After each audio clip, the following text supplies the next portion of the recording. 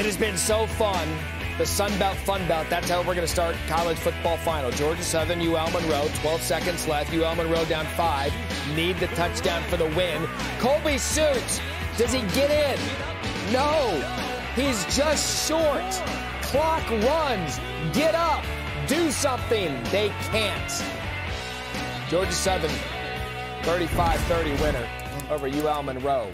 Got to get up, got to clock it, got to do something. We've got an hour to prove that we got a fresh clock. Jesse Palmer, Joey Galloway, Tempo. Matt Berry. Look, we wanted to talk Georgia-Auburn because that was the big matchup, but history was made in Ames, Iowa, between Iowa State and Oklahoma. Oh, by the way, Oklahoma hasn't lost back-to-back regular season games since 1999.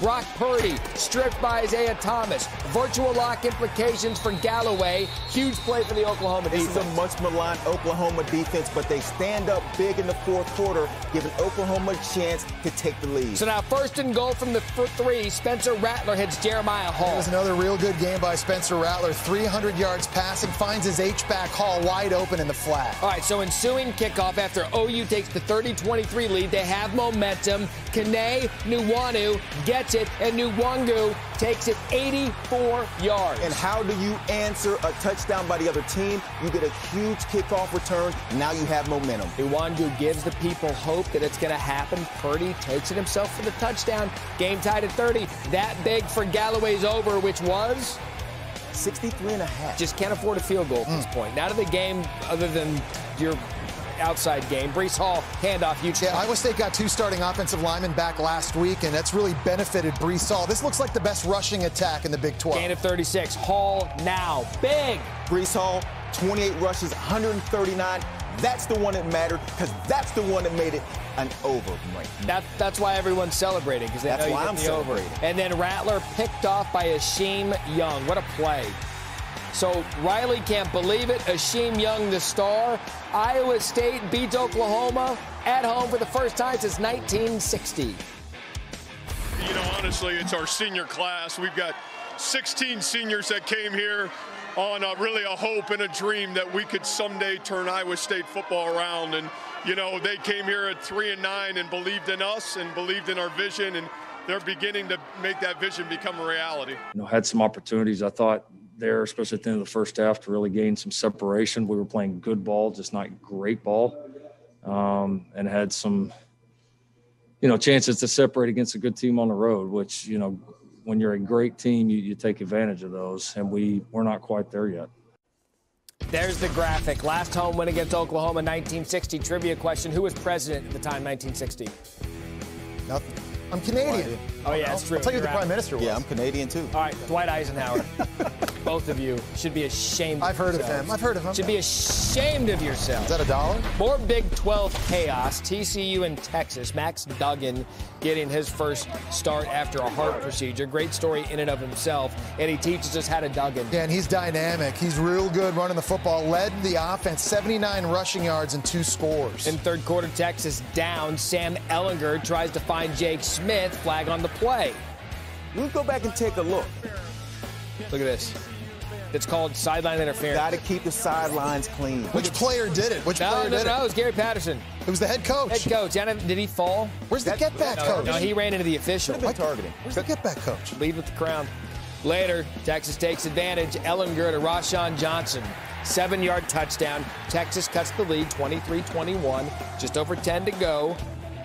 TCU leads by 5. Ellinger to Malcolm X. Yeah, it was a gutsy performance by Ellinger. Came into the game with a quad injury, had a left hand injury, and TCU's defense played him tough. Ellinger still threw 4 TDs. So Texas looking to start 3-0 for the first time since 2012. Texas takes the lead. Duggan, 26 yards. TCU takes the 33-29 lead. What a performance out of Duggan. Here comes Texas. Ellinger to Keontae Ingram. And this is going to matter in a minute. 52-yard gain, but how much does Ingram have left? Texas needs to score a touchdown. All right, so just get him to Ingram, right? Of course. Oh, no. Did he fumble the ball? He fumbled the ball. They should give LaKendrick Van Zant from TCU a game ball. He was the guy that chased Ingram down. Tom Herman didn't take the big running back out of the game. Looked like he got tired trying to stretch the football. Fumbles. Unbelievable. Wow. TCU now 7-2 against Texas since joining the Big 12. Go, Duggan. I felt great. I mean, teammates have helped me out a lot, and I just wanted to work as hard as I could just to be have an opportunity to be able to come back and help this team in whatever way I could. What can you say about your defense coming up big with that stop on the one? Shoot, our defense, they played one heck of a game, and coming up with a stop like that, it was incredible. I'm very confident that we can get our problems fixed. You know, this team is very together. They were hurt in the locker room, but I heard a bunch of guys you know, picking each other up, understanding that we've got a long season, and the only way to fix it is with hard work and, you know, going back to practice with a purpose. All right, Tom Herman was once the hottest commodity on the coaching market when he arrived in Austin in 2017. But Texas has now lost 6 times as a ranked team to an unranked opponent. That is the most such defeats for any coach in that span.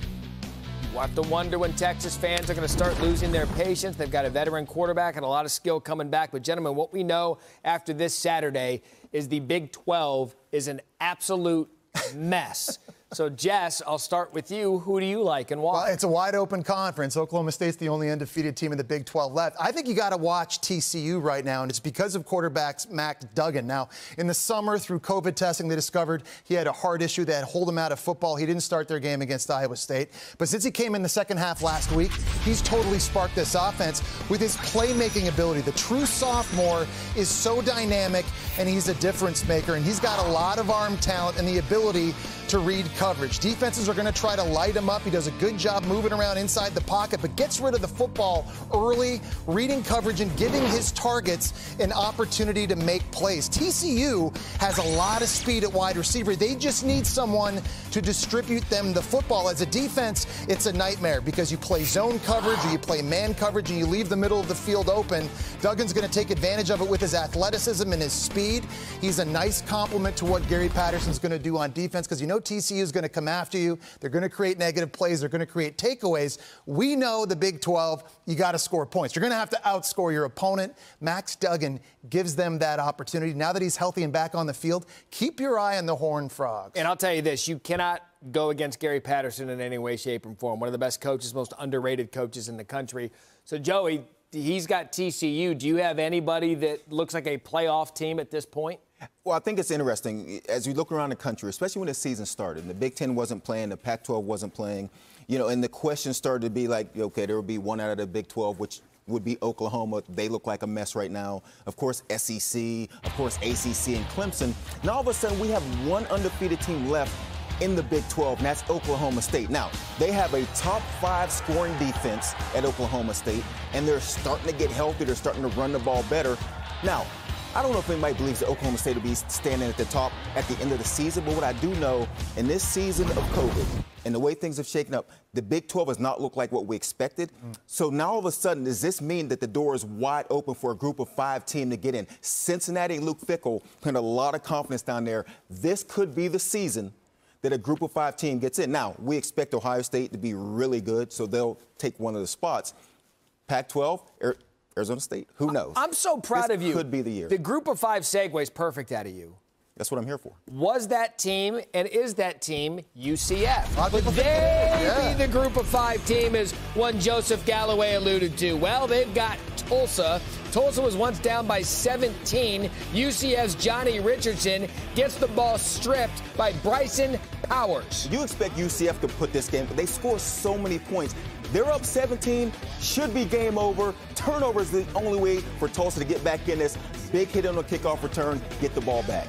3 touchdown favorites was UCF, so the very next play after the turnover, Zach Smith, take a shot, Sam Crawford Jr. Love the play call, sudden change situation, let's go. You're playing UCF, you're going to have to score. Zach Smith, he was on his game, 273 passing yards and 3 TDs. Oh, that hurricane was golden, momentum continuing. Can Tulsa pull off the upset Smith looks to find Keelan Stokes back in the end zone. Yeah, not only offense for Tulsa, but give their defense a lot of credit. They held UCF to 3 points in the second half. When's the last time that's happened? Again, we're talking group of 5. Is it going to be UCF? Is it going to be SMU? Is it going to be Cincinnati? Dylan Gabriel finds Marlon Williams 22 yards. Gabriel was motivated, had 2 picks in their loss against Tulsa last year. He's come out and said UCF's the best team in the state of Florida. So you can't lose to Tulsa. They're not even the best team in the state of Oklahoma. Why? Because Tulsa puts that talk to bed. UCF loses their first home game. They were at the Bounce House. First loss there since 2016. So the group of 5 conversation, that ends with UCF after their 34-26 loss. Still ahead. You guys remember when Auburn, Georgia, that was the big game, top 10 teams. One team is the alpha dog in their division. I see what you did there. We'll tell you who. I see what you did. I mean, it's the A block. We got to bring the best in the A block, which is why we're going to slide Clemson down to the B block. Why? Because they had Virginia, and the same as it ever was in Death Valley. That and more. We're off and running. This is College Football Final.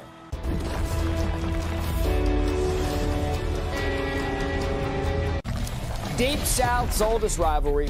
125th meeting between Auburn and Georgia. 6th time they've met in the top 10. Keep an eye on Smoke Monday. Delivers a hit here on Kearis Jackson on the return. And this would be huge. Yeah, review the refs. They would penalize Monday for targeting on the hit. They'd eject him from the game, and that's a big loss for Auburn's defense. He's a leader. He's a guy that gets the secondary lined up. That would cost them dearly. They said they had communication issues after the quarterback of their defense was ejected from the game. Stetson Bennett gets the start for Georgia. Impressive. Look at throwing to his left, finds Jackson. Rolling left, throws to the right, perfect pass on the sideline. Running game big. Zamir White walks in for the easy touchdown. Yeah, and this offensive line played so much better than they did a week ago against Arkansas. They were getting a lot of movement against a very physical Auburn front. So Georgia up 10-0. This Bennett story is remarkable. Finds George Pickens for the touchdown. Great throw, man-to-man coverage because Georgia ran the ball so well on the outside. You can get some man-to-man coverage.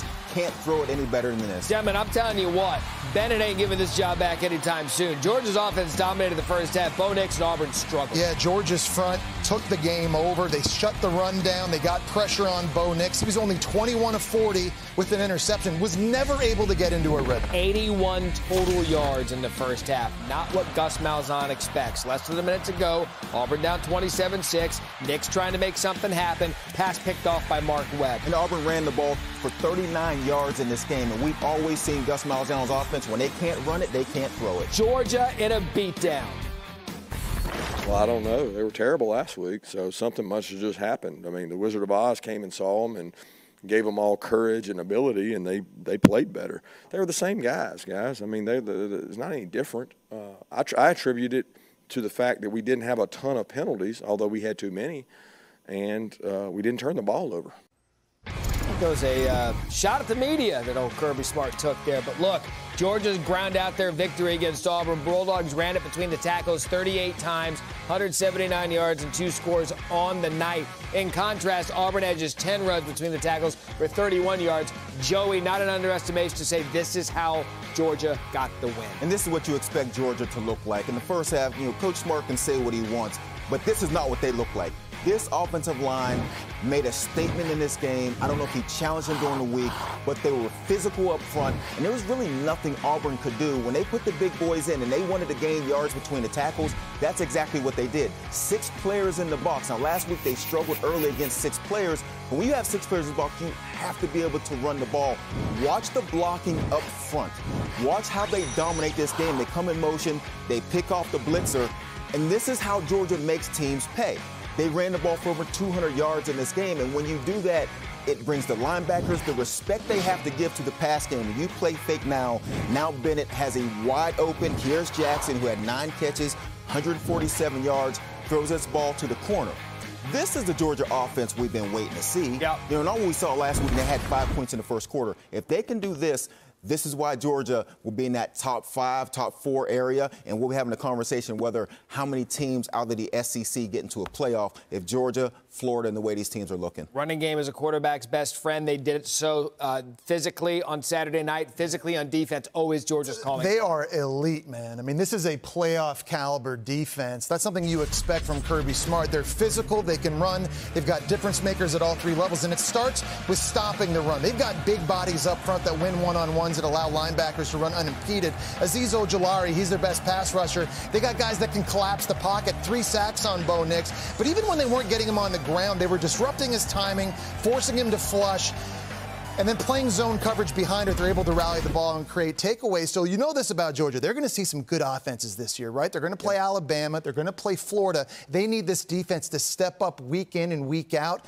They've got a good challenge next week against Tennessee. They're a very physical offensive line. I think one of the better O-lines in the SEC. That'll be a good challenge for this Georgia defense, but no doubt this defense can take Georgia to the playoffs. I love how this SEC East is shaping up. You've got Florida, you've got Georgia, and oh, by the way, one of them's probably going to get Alabama, who looks really, really dominant again, thanks to Mac Jones. Look at this deep touch. John Mechie, 78-yard touchdown, a Jesse virtual lock implication. How many athletes does this Alabama offense have? Mechie had 5 catches, 181 yards, and 2 touchdowns. It's a valid question. They lose guys to the NFL every year, and then they just trot another one out there. Ryan Reddick and Kellen Mond got close. And this is the play right after a Mac Jones interception got returned deep into their own end. So Jimbo Fisher keeping his foot down on the pedal. Yeah, I feel like that triggered Alabama because it just got ugly from there. Najee Harris to A&M's 2. Harris then punches it in. Alabama takes a 21-14 lead. And then, Joey, this is when it gets out of hand. Mond picked off by Daniel Wright. Yeah, and Mond had to play really well for them to have a chance in this game. When Alabama scores on defense, really you can't stop. They have so many weapons on the offensive side, you can't let them score on defense. Speaking of those weapons, Jones to Devontae Smith. And it was a career day for Jones, 435 yards passing. And how about Devontae Smith doing a great job getting his foot down? Take a look at this again. He turns his left foot so the toes touch down in bounds before the heel. Remarkable play. Hot play implications. We'll have to find out come the end of the show. And if it's not Devontae Smith, why don't you just chuck it to Jalen Waddle? Yeah, let's just try Waddle. 5 catches, 142 yards. It's a double move. They fake the dig, pump fake, safety comes down. Easy touchdown for Waddle. Nick Saban, 19th career win by 25-plus points against AP-ranked teams. 52-24. They just keep on rolling to the Tide. What about Florida in the AP top 3 for the first time since 2012? Touching gesture before the game. Florida placed a cardboard cutout in their stadium dedicated to the late, great Edward Ashoff, our colleague here at ESPN and a Florida alum. Ashoff passed away in December of 2019. I loved seeing that before the game. When we did kick, Kyle Trask, Kyle Pitts. Yeah, Dan Mullen calls Pitts a unicorn. 6'6", 240 pounds. You can line him up at wide receiver. He's just too big and physical for DBs to cover. And look at the catch radius. Guys, we were talking about it. We're just listening to that Monday in the first round of the draft. Just keep counting on. Yeah. Kyle Pitts. Making money. Touchdown, second TD of the game, including last week. That's 6 touchdowns in 6 quarters for Pitts. I'd say that's effective. Kadarius Toney out of the backfield. Yeah, now Trask has 10 touchdown passes through 2 games. No SEC player's done that since 1998. I hopped ahead there. That was $1. Second touch. That is $1 for me. Yeah, we'll dock me for that later. I was so excited for the Kadarius. Yeah, listen, he's been injured throughout his career, but he's gotten so much better at his route running. He's always been dangerous after the catch. So many weapons for Trask to throw to. The Gators win their 31st straight SEC opener. Hits. Kyle and Kyle. They're really good. I would just say with me and Kyle's relationship, it's fun. Every week going out there knowing he trusts me and I trust him, and he'll put the ball there. And Coach Mullen makes great play calls in order for me to get in the end zone. So, yeah, it's pretty fun.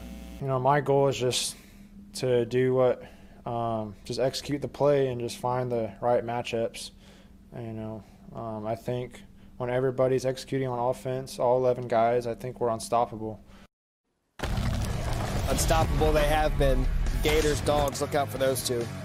Let's check in on Kentucky, Ole Miss. Old Lane Kiffin trying to get his first win for the Rebels. Christopher Rodriguez, 21-yard touchdown. Kentucky leads. Rodriguez, 17 carries, 133 yards, 2 touchdowns. Kentucky was toting the rock. 28-14. They were starting to pull away. Here comes Matt Corral and Jonathan Mingo. There's a reason Matt Corral won the QB Derby for Lane Kiffin. This guy's been lethal through the first 2 games. 24-29 in this one. Again, down 28-14, one-score game. Corral to Mingo ties the game at 28. Later in the fourth, same score, 2nd and goal, Snoop.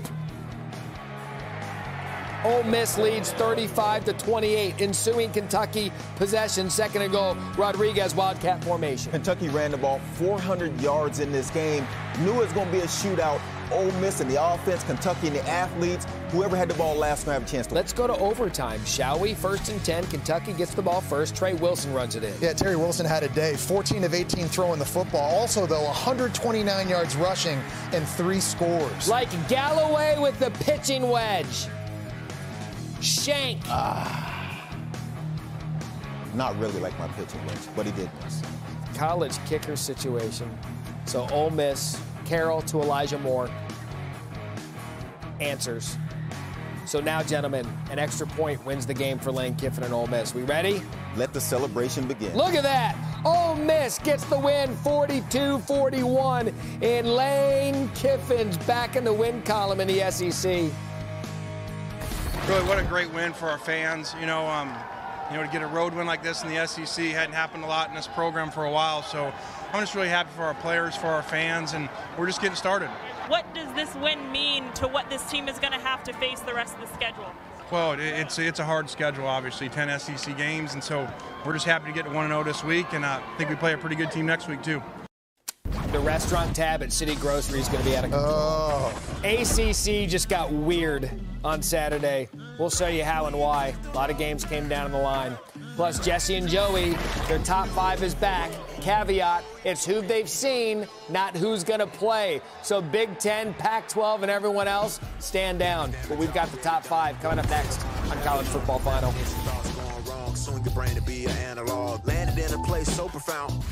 Welcome back to College Football Final. We had a rematch, Clemson and Virginia from Death Valley.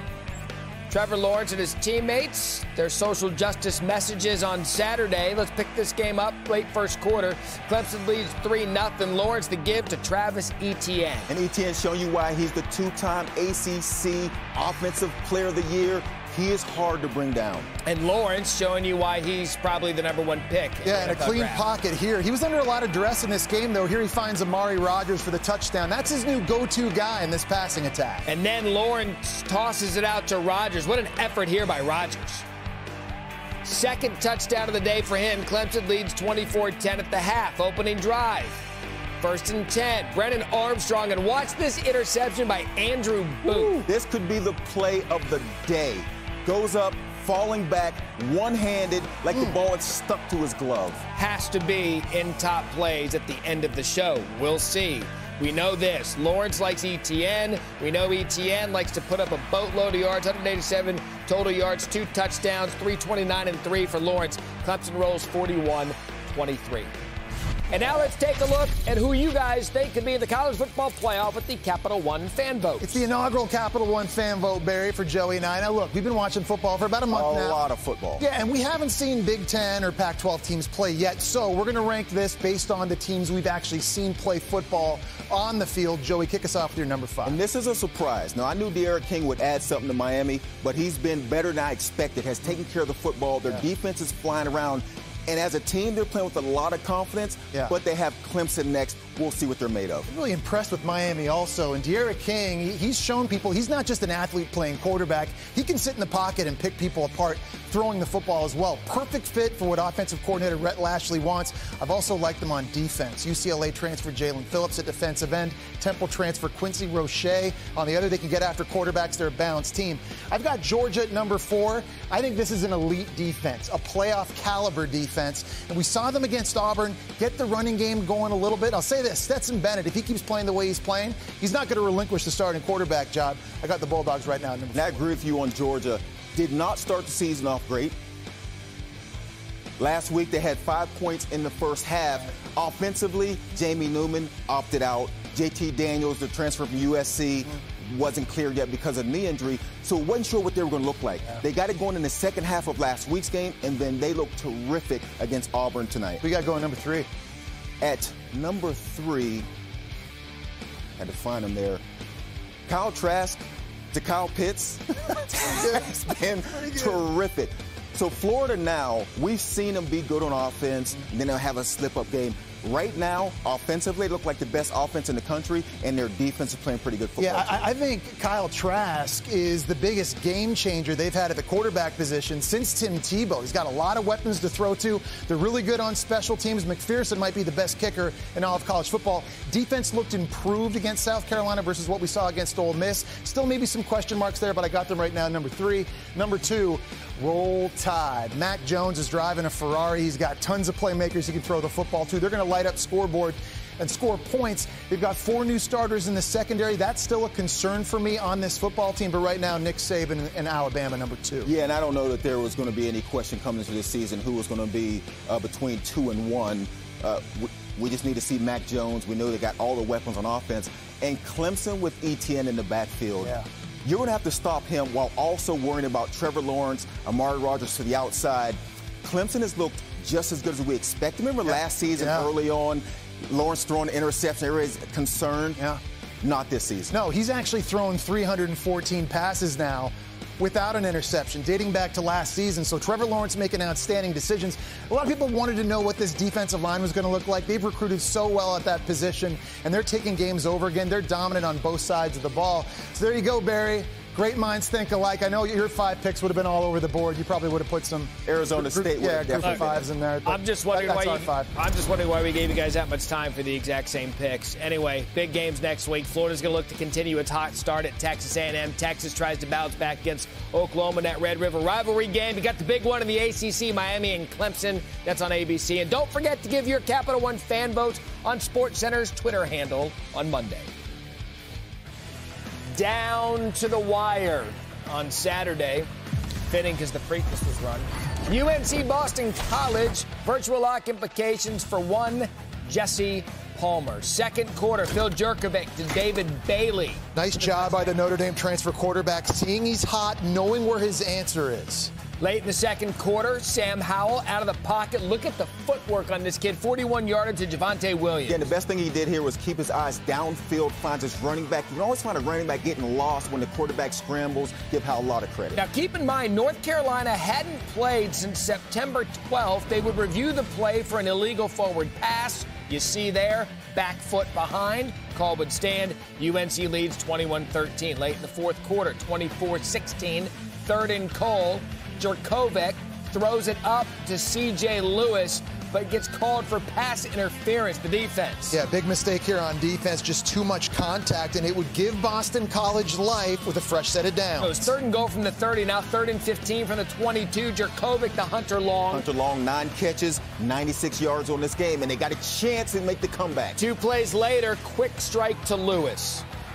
So BC has to go for the 2-point conversion. Jurkovec scrambles. Don't do it. Biggest play that North Carolina's defense made. Trey Morrison goes pick 2. Big pick 2. Big pick 2. Passing game, by the way, for UNC has been a little bit erratic through these first 2 games. They get the win, though. A win is a win is a win. And they got a big one coming up against Virginia Tech. Yeah, Mac Brown loves it. Look, again, they hadn't played since September 12th. Perhaps a little rusty. They've now won 5 straight against Boston College. NC State and Pitt. Keep it. ACC. Second play from scrimmage, Kenny Pickett against air to Jordan Addison. And that's how you draw it up. When you run this play in practice, that's the way it looks. Pickett wide open, easiest touchdown he'll throw all season. I mean, I hope that's it's harder to complete that against the scout team. Yeah, in practice, hopefully you're getting a better game. Then Devin Leary over here to Emeka Emezie, 35 yards. Pitt's the best pass rush I've seen on film, and they play press man coverage. Leary threw for 4 touchdowns against a good defense. NC State up 1, 3rd and 9. Pickett to Taysir Mack, 13-yard completion. Let's move the chains. This is under 5 minutes to go. Now under 2 minutes to go, 3rd and goal for Pitt. Pickett fights his way in for the touchdown. Pitt would miss the 2-point conversion. They're up 29-24. Under a minute left. Leary to Thayer Thomas. This is a Pitt defense that had given up 30 points through the first 3 games. Of course they're going to make a stop. Moves the chains, then Leary to Amizi again. Perfect back shoulder throw. It's an NC State team that's had to deal with some injury issues, but scoring 30 points against that defense, that's impressive. And they have their number. They've now won 3 straight against Pitt. This was a good game between Memphis and SMU. Third quarter, Brady White, Taj Washington back of the end zone, touchdown. The over-under on this game was like 75 points. They had 44 in the first half. All right, so Memphis was down 24-3 at one point. That tied it at 27. Fourth quarter, under 2. White hit from behind, fumbles recovered by Elijah Chat. Yeah, turnover's a big issue for White in this game. Not only that fumble, he also threw 2 picks. Bottle service for Dallas, 41 seconds left. Shane Buechele, 3rd and long. Kyle Granson, 13 yards, first down. Next play, Buechele can't afford the sack and takes it. Can't take a sack here, but Buechele had a big game besides his play. Threw for 474 yards and 3 touchdowns, but takes a huge sack. Knocks him out of field goal range. Chris Nagar, the kicker, comes back off. So 2nd and 16, Buechele to Austin Upshaw. Big. And this is big because their best receiver, Reggie Robertson, had 243 yards receiving but got injured. Do we have a college kicker situation? No, sir. Nagar, winner. 43-yarder, SMU 4-0 for the 2nd straight season. How about them ponies? Baylor, West Virginia. Mountaineers looking for their first conference win of the season. Late fourth quarter, again, we were coming down to the wire. Charlie Brewer hits Josh Fleeks over the middle. And Brewer threw for 3 touchdowns in this game, and it was a back and forth. Not a lot of scoring, but very well played. It was so back and forth, Joey, they went to overtime. That tied it at 14. Brewer fakes the handoff. Ben Sims, 25-yard TD. Yeah, Brewer threw 2 picks in this game, but he was heating up late, and as a result, Dave Aranda, he was being aggressive. He was throwing early on downs and a lot late in this game. I love that. Great play call. Baylor ties it at 21. Very first play of double OT. Brewer deep to the end zone. Look at this pick by Tyke Smith. Yeah, this is a bad read by Brewer. Throws it to the wrong side of the receiver, but look at the interception. Gets a foot down over the head. Now all of a sudden, West Virginia has a chance to put it away. And give it to Letty Brown. 93 rushing yards, 2 TDs for Brown. He's been fantastic all year. West Virginia, they go to 1-1 in Big 12 play. Good for Neil Brown, 27-21 the final there. Trey Lance, he's going to be one and done for North Dakota State. How did his pro scouting game go? We'll find out next. Plus, Coastal Carolina, perhaps helmet implications in this one for the helmet stickers. It is my dream finally coming true. Did I go to a college with a legitimate football team just 8 years later? Asked and answered. Coming up next on College Football Final. So the story last week was Mississippi State beating LSU. The story on this Saturday was Arkansas comes in having lost 20 consecutive SEC games. Felipe Franks, Hudson Henry, touchdown. Real efficient day for the Florida transfer quarterback, 20-28 with 2 touchdown passes. Woo Pig up 21-7. Then Dylan Johnson, 6 yards out. Mississippi State makes it a 1-possession game. Trails 21-14. Late in the 4th, Mississippi State 4th and 1. Jaquavius Marks stopped. Mississippi State only ran the ball for 87 yards in this game. When they needed it big late, they didn't get it. So Arkansas forced a punt to Jaden Wally, calls a fair catch, but watch this. Nope. Arkansas recovers. KJ Costello, after throwing for 623 yards last week, 3 picks in this one. Unbelievable story. Arkansas gets an SEC win. One thing that we trying to get them to do is believe they can win. And obviously, we played a half against Georgia and then a full game here tonight. And it feels pretty good. Well, coming into this game, you talked about how this team needs to see that toughness on tape before they can believe it. You think they believe it now? I think they believe it. All right, Coach, thank you. Hey, go Hogs. Razorback Nation, baby. Wow, tale of 2 weeks from Mississippi State. They beat LSU a week ago, who was taking on Vanderbilt, looking to avoid their first 0-2 start since 1991. Miles Brennan to Terrace Marshall, 51-yarder. And Brennan looked a lot more comfortable in this game, throwing it for 337 yards and 4 touchdowns. More the LSU we've become accustomed to. Under a minute left in the 3rd, Brennan hands it off to Jontre Kirkland for the touchdown. Yeah, and the game just seems to be slowing down for Brennan. How about LSU's defense getting Derek Stingley back on that side of the ball, giving up only 266 total. Love the old flea flicker, 41-7. LSU gets back on track. Missouri and Tennessee. Tennessee looking to continue the longest winning streak in the SEC. Eric Gray, 20-yard touchdown. Easy to win if you're going to run the ball for 232 yards. Gray had 105 of them. And then final minute of the second quarter, Volunteers look good. The pass to Ty Chandler. Yeah, Jared Garantano, too, a quarterback. He's been making good decisions these first 2 weeks. If he does that throughout the season, they got a chance to win the East. They face the Bulldogs next. 35-12, SEC East, you could argue probably better than the West top to bottom this year. Time now for our 2020 vision. This is a time to take advantage and look at something pretty closely. And from this Saturday, we're going to take a look at Trey Lance, quarterback, North Dakota State. You might remember Bison not playing a fall season. What they are playing is a showcase game against Central Arkansas. Showcase meaning Lance gets looked at by the NFL scouts. Third quarter, Bison on offense. Lance designed quarterback run. Two defenders have a chance to bring him down, but he can move. Lance is 6'4", 226. And you watch him run away from people, but what he does is he's powerful. He's hard to tackle. North Dakota State, Bison lead 18-6, now to the third. We saw a lot of the feet early on, but we wanted to see a little bit of his arm as well. Yeah, he makes good decisions. Didn't throw a pick all last season, but he also has a great feel in the pocket. He can feel pressure, step up, and then this type of athleticism for a guy as big as he is just something you can't coach. So a gain of 33, 2 plays later, didn't see a lot of the arm early. He gets picked by Nick Nakwasa, returns it into Bison territory. So a mistake out of Lance. What did you see here? His first career interception in 308 career passing attempts. Long-arm quarterbacks feel like they can make a play with their arm. They can just throw one in there that shouldn't be thrown. Bad decision, wasn't throwing well today, and tried to make a play late. So Lance here feels the blitz, and again, pocket away. And this is why a lot of people think he's a top 10 pick. He can turn negative plays into positives. 25-20 lead. Bison trailing now 28-25, but he finds Hunter Lipke wide open for the touchdown. And that's the arm strength. You can just see, just flips it out there, and it just jumps out of his hand. Not great stats, 149 yards and 2 TTs, but they get the win. Here's Lance. I missed throws. We missed plays that we should have made. But I don't think I'd attribute it to Russ or the fans or anything like that. You know, offensively, just because I'm sure I'll get this question, it was about the same. Because at the end of the day, we can hear a pin drop when we're on offense. So I guess you'd have to ask defensive guys if the crowd, affected anyone. But at the end of the day, I think it just came down to playmaking. Offensive line did a great job, and I just got to make more plays. Again, one game, first game, redshirt sophomore, Marshall, Minnesota, first freshman to win the Walter Payton Award, which is the FCS's version of the Heisman. He led the Bison to an undefeated season and FCS title in 2019. Look, he's a really good football player, which is why NFL scouts are intrigued by him. Here's Todd McShay on what he thinks of Lance's draft stock. Trey Lance had an eventful day. He started off 1 for 7 throwing the ball. Wasn't himself early on, but he steadied it as the game went on. He completed 50% of his throws. He rushed for over 100 yards. And you can see as you watch the game, extending plays, the explosive element to his game. Listen, you got Trevor Lawrence. He's going to be the #1 overall pick coming out of Clemson. There's no question about it.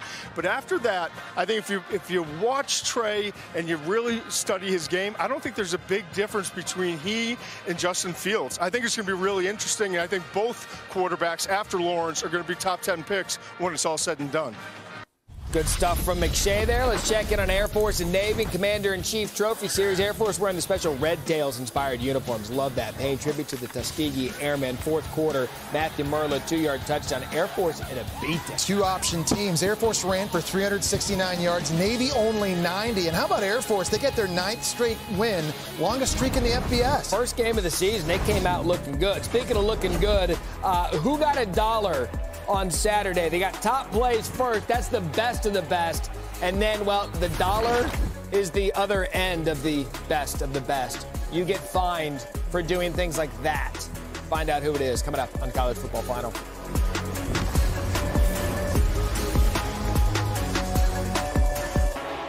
Oklahoma State looking to remain the lone unbeaten team in the Big 12. I'll save you the suspense. They had Kansas and Chuba Hubbard. Chuba Hubbard's having fun out here. 20 carries, 145 yards, 2 touchdowns. We were kind of waiting for Hubbard to show up and do his thing. They finally got him going. L.D. Brown, really, to me, through the first 2 games, had been their best back. But the Canadian got off, tons of speed. Their defense continues to dominate, guys. 193 yards they gave up to Kansas. And as you mentioned, Matt, the only unbeaten team left in the Big 12. 11 straight wins for Oklahoma State against Kansas. They didn't break a sweat. 47-7 the final in this one. Virginia Tech and Duke. Virtual lock implications for Galloway. Fourth quarter, Virginia Tech leads. Khalil Herbert, 23 yards for the touchdown. Yeah, and Khalil Herbert was trying to help me out. 20 carries, 208 yards, 2 touchdowns. What'd you need in this? I believe it's 11 and a half. Well, this guy was trying. I mean, Virginia Tech has so many transfers on their team. Herbert transferred from Kansas. Kansas could have used him. He went over for 200 yards. They had quarterbacks that transferred from Oregon. That's why we didn't make it. Tech. Virginia Tech will win 38-31. That's a no cover. So both Joey, Jesse, 1-1 this week, bringing their total as a team 5-3. Galloway 3-1. Palmer 2-2. We got a new segment this year on College Football Final. It's called That's a Dollar. We fine each other $1 for saying or doing stupid things. Some would say it's a Barbie world. That's a dollar. That's a dollar. That is $1. A Charlotte player attempted to do the worm. That's 10 dimes. You didn't even headbutt the UFC anymore. Go sell some lemonade, bring back 50 cents each, and pay your $1. I don't care. You're the punter. You got one job. Come on, man. That's $1. It's a terrible camera angle. It's a game? Right here. We're playing. Did I miss class? Actually, there was a kick, but TV was not ready. This is ill-advised every day of the week. Guys, we got Rich off of Ole Miss, Kentucky. Hey, look, I believe in celebrating on your way to the end zone. Have some fun. Enjoy yourself. But you cannot on the celebration, giving it the peace sign. I'm out of here. And then the point. That was the best part. How about this? 2 plays later, the same guy, Asim Rose, going in, tries to stretch the ball over the goal line, fumbles, Ole Miss recovers. He goes back and sees his offensive coordinator. He's like, that's my bad, man. Eddie Grant's like, that's $1. Yeah, we know it's your bad. Now, I normally give $1 to a kicker for this, but then watch the officials. One says it's good, the other goes, well, it was good enough. Not sure what the back judge saw. That's $1, sir, for watching it clank off the upright and say that it was good. Bad form. Boy, did we make some money from fining those players in the Kentucky game. All right, top play time. Number 5, Jared Dagey, intercepted by Terrell Bernard. See that again. Oof. No way Dagey saw him. It was like he was hiding behind the line and then jumps up, makes a great play. Jump out of nowhere. Number 4, Pitt, NC State. Kenny Pickett, Taysir Matt. Over the middle of the field. Taysir Matt picking the catch in traffic between 2 defenders and then landing the flip. Didn't get alligator arms or anything. Went up there and made the catch. Gives it a 9. It was a dare to be great scenario. Florida State, Jacksonville State. LaDamian Webb up the middle and somehow...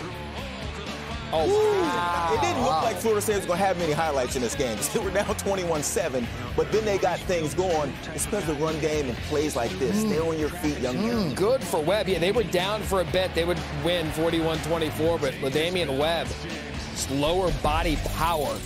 Kyle Trask intercepted here by Rizriel Mukamu. How many cornerbacks do you know that are 6'4"?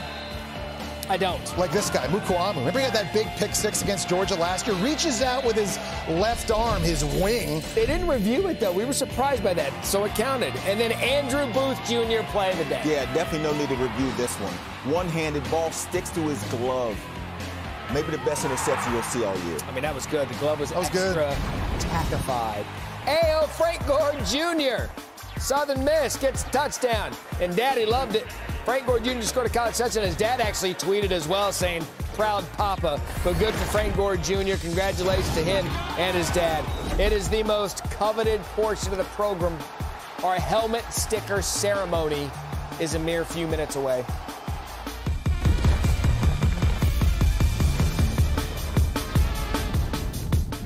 Start your NFL Sunday countdown, 10 a.m. Eastern, ESPN, and the ESPN app. USF Cincinnati.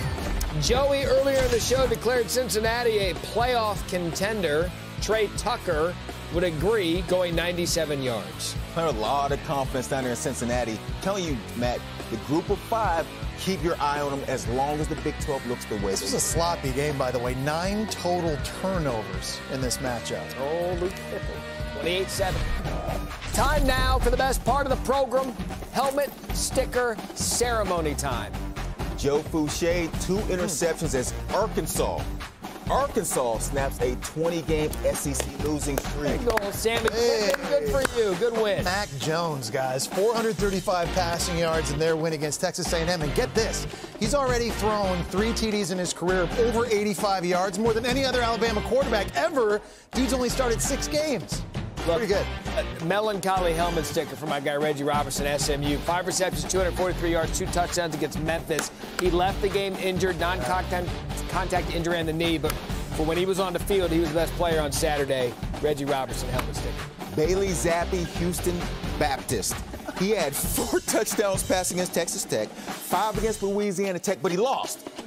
3 touchdown passes against Eastern Kentucky. Finally got momentum. There you go. All Nice. right. Matt Corral, guys, Ole Miss, 24-29, 320 yards as they beat Kentucky. Also threw 4 TDs, man. This dude spins the magic bean. Lane Kiffin's offense has been fun to watch. The biggest reason why, though, is Matt Corral. Coastal Carolina, Chanticleers, you get a helmet sticker. Grayson McCall, 322 yards, 4 touchdowns against Arkansas State. Willie Corn calling ball plays out there. So Grayson McCall, congratulations on your helmet sticker. We have a bonus helmet sticker. May I see that helmet? Sticker of the season. The producer of this program, congratulations to Amy Volsky, her husband Chris, on the birth of their son, Chase Robert Volsky, on Wednesday.